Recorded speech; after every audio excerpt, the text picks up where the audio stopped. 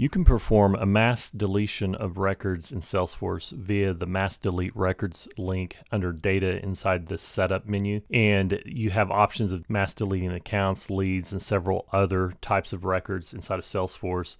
And so for this demo, I'm going to do a mass deletion of a few lead records. And so in step 3 here, you can filter down, you can search and filter down your options as far as what types of leads you wish to delete. And so for example, if we're looking for leads that haven't been started or haven't been worked and they haven't been modified in past several months or so, and so I don't recall what my pick list values are for lead status. I want to keep my spot here in my browser, so I can right click this tab here and select open link in new tab, and that'll take me to the object manager. I'll toggle over to it and go to the lead object inside of Object Manager to see the lead status field and pick list values. So selecting lead from the Object Manager and then going to fields and relationships and looking for lead status. We've got several pick list values here in this instance, and this is a demo org that I've done some work in. And so the one that I'm wanting to filter for and find would be open not contacted.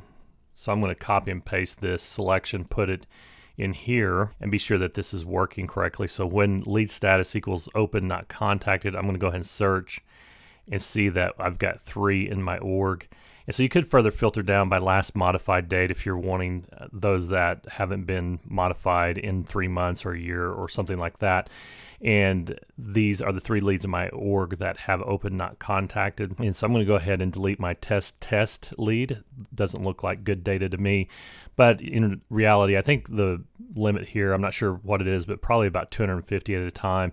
But you can perform mass deletions. And so I'm going to go ahead and click delete. And it's not a mass deletion, but if you don't filter, then you can pull up all leads in your org. I don't have that many here. This is all the leads that remain in my org. And you can select and delete them all, or you can individually select the ones that you wish to delete. So not only can you mass delete leads, but same sort of process for accounts, activities, contacts, cases, etc. So if you found this video helpful, please do like and subscribe, and also please do comment down below what you would like to learn in Salesforce next, and it just might be my next video. And until then, I'll see you in the cloud.